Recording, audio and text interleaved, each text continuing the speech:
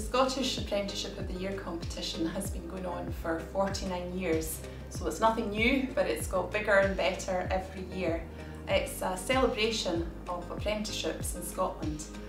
So the renewable category was introduced last year. It's becoming apparent that we have very ambitious targets to meet for the transition to net zero, and heating renewable heat is not new, but it's very much part of what a plumbing and heating engineer does. So it made sense to have a part of the competition exclusively for renewable technologies.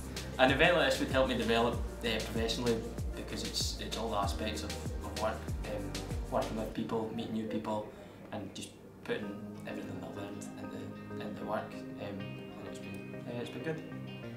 I think if someone's interested in this event, then it's definitely something you should go for. You know, work on improving the skills that you've got, and you can always improve. You can always get better at anything, and it shouldn't be scary or off-putting to come in even if you're not super confident. Learning new things, improving skills one year to the next is really, really important. In terms of the event itself, I have to say it's one of the highlights of the year.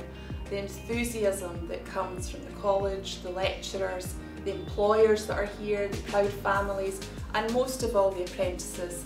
They are the next generation in our industry. We're proud of them, and they need to be proud of what they're doing. It's not all about who wins, it's about being involved, having this on your CV, and let's see how you develop and grow with the knowledge that you've taken on.